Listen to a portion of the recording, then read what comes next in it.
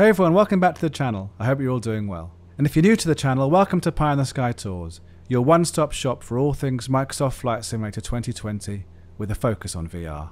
In today's video, I'll be taking a more detailed look at the performance I'm getting in VR with the intention of setting some more benchmarks to compare against when I update the sim next week.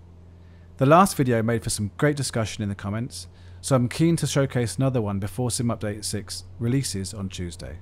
You will notice that I have recorded the video in the native view taken from the digital representation of the Reverb G2 VR headset. I've kept it as default to best illustrate the performance I'm experiencing.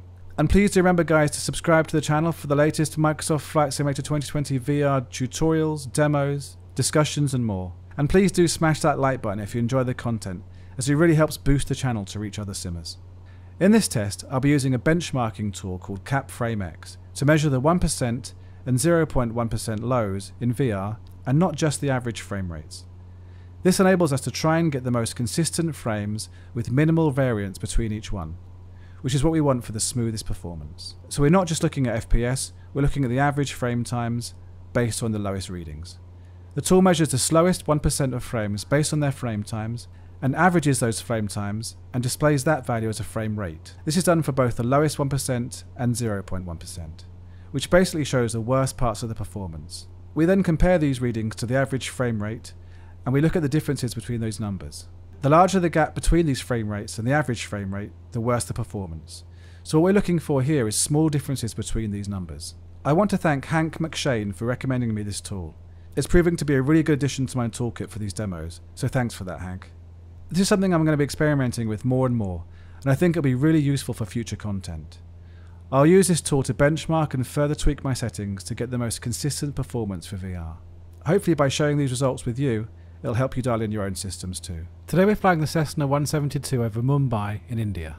I wanted a complete contrast from the last video, which was set in Argentina, because I want to showcase different scenarios in the sim, and as we all know, performance varies based on what you're flying and where you're flying. So it's always good to show variety when we're doing these tests, and these can be applied to different aircraft in different locations.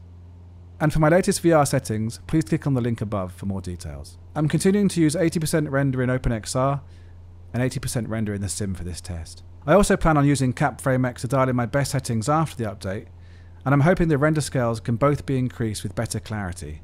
Fingers crossed. Now let's have a look at the Capframex software. I ran this test for about 5 minutes. Unfortunately, I couldn't use the overlay in VR, so what I did was run the tests, and here are the results.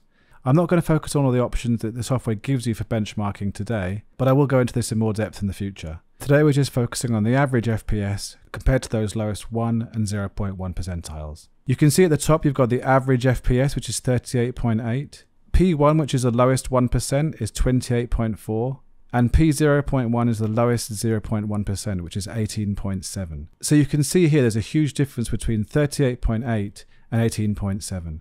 It's really important to remember that that 0.1% is obviously a lot less significant than the 1% above it, which is 28.4. So the fact that there's about 10 frames per second difference between P1 and average is okay, but it could be a lot better. These are the results that I hope improve over the coming updates. And you can see the pie chart here is showing the smoothness, the low FPS readings, and any stuttering that's occurred. So it's a great tool to see all these different statistics in one place. Again, I'm not going to spend much time on the software today. I just want to show you some readings that I'm getting based on my experience in VR with the latest settings I'm using.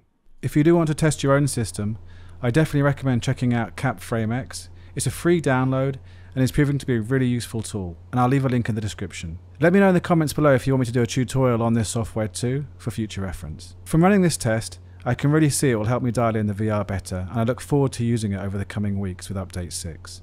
I'm satisfied with the performance and really do find the whole sim in VR impressive despite its flaws. How about you? Are you satisfied with VR in Microsoft Flight Simulator 2020 so far?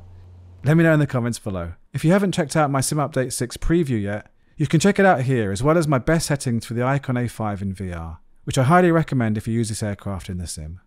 As always, I hope you find this content useful, and I look forward to making the next video soon. In the meantime, as always, take care, stay safe, and bring on Update 6.